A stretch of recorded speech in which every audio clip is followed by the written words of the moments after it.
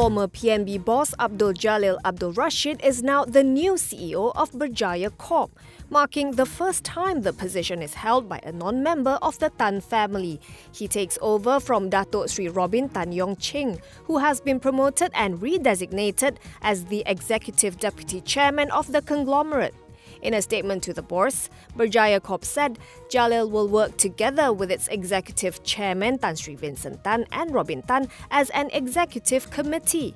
Together with the board members, the trio will be involved in all strategic decision-making and planning of the group's future business direction. The new appointments were made to transform Berjaya Corp into an institutionalized corporation managed by professionals. Jalil's mandate will be to relook at Berjaya Corp's corporate structure, optimize financial and human resources, improve synergies and efficiency, enhance corporate governance and transparency, streamline the various group businesses to create and enhance shareholder value, and to transform it into a high-performing organization.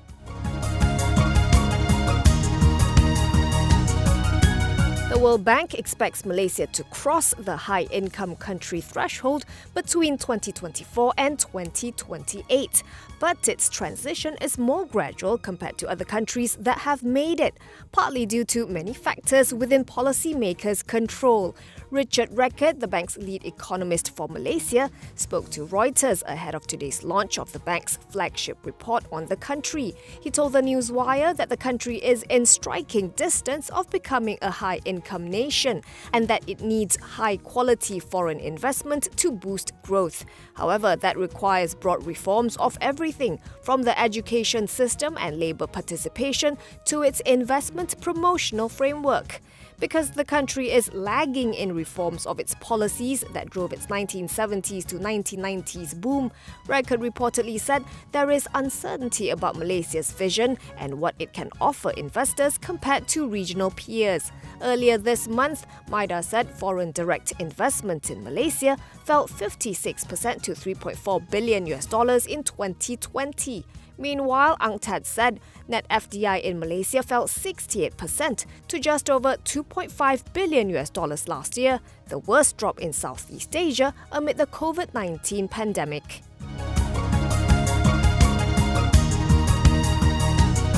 Top Glove, a subsidiary of rubber glove maker Top Glove Corp, has been charged over its alleged failure to provide lodging that meets the minimum standards of housing and amenities for its factory workers. According to Bernama, Top Glove was charged in the Ipoh Sessions Court in Perak with 10 counts of failing to provide Labour Department certified accommodation.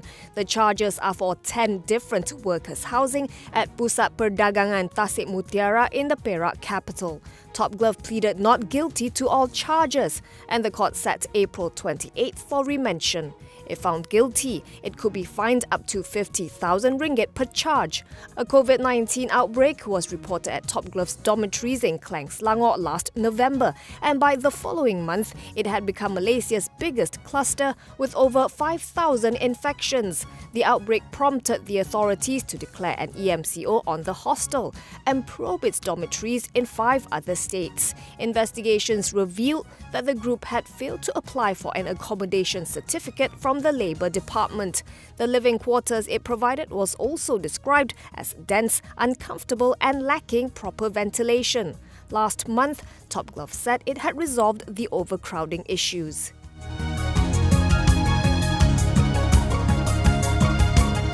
Malacca-based property developer Teladan Setia Group made a commendable debut on Bursa's ACE market with a 12 sen or 25% premium over its IPO price of 48 sen.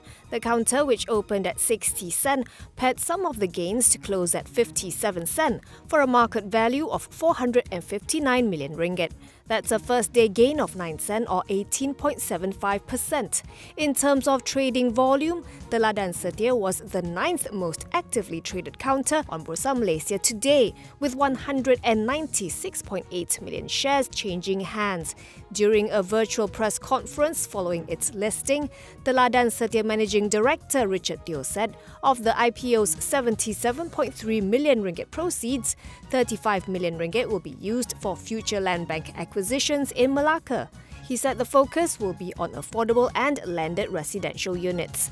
Currently, the company's land bank has a GDV of 1.6 billion ringgit, inclusive of ongoing and future projects. As of September 2020, it had a property inventory of 43 million ringgit.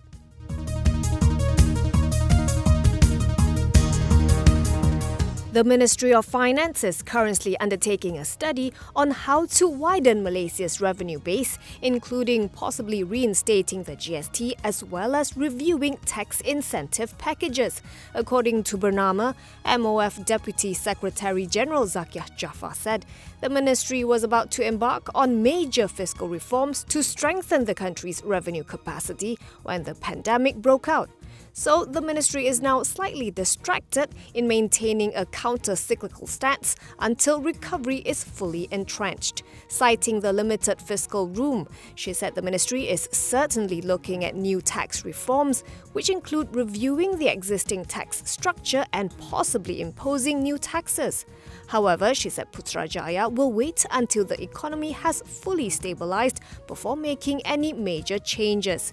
The country currently collects only 17% of GDP in tax revenue, which is quite low relative to high-income nations.